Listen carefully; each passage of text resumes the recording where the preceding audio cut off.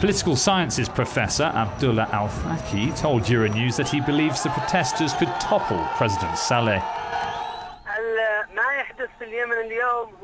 What is happening in Yemen right now is a popular youth movement. It began with protests calling to overthrow President Ali Abdallah Saleh.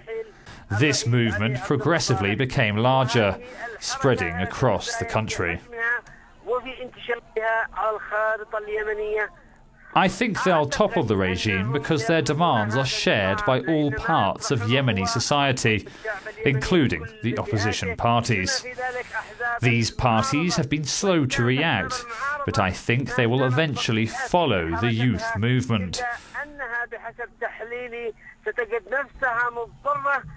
Saleh is saying that if he leaves, it will allow Al-Qaeda to spread its operations in Yemen and increase the threat of terrorism for the international community, while plunging the country into an endless civil war. Of course, there are always risks and fears of change, but the fear of change is not as great as the fear of the current regime.